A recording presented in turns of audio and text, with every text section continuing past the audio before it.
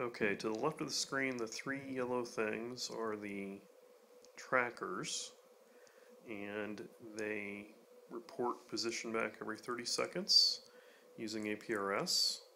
They put out about 10 watts each. They have a rechargeable lithium-ion battery enclosed that's good for about 40 hours of continuous operation.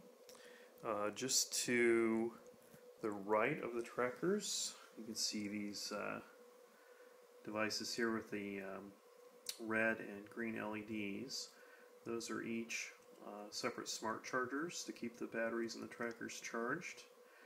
And then over here we have a 10 AA smart charger, keeping a set of 10 AA's charged just in case they're needed.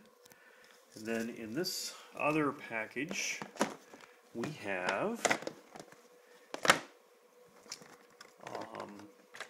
digipeater, which at 12 volts puts out about 5 watts, about 20 feet of power cable, and it has a BNC connector on it, and that BNC connector can go into a small flexible antenna that will also be included in here.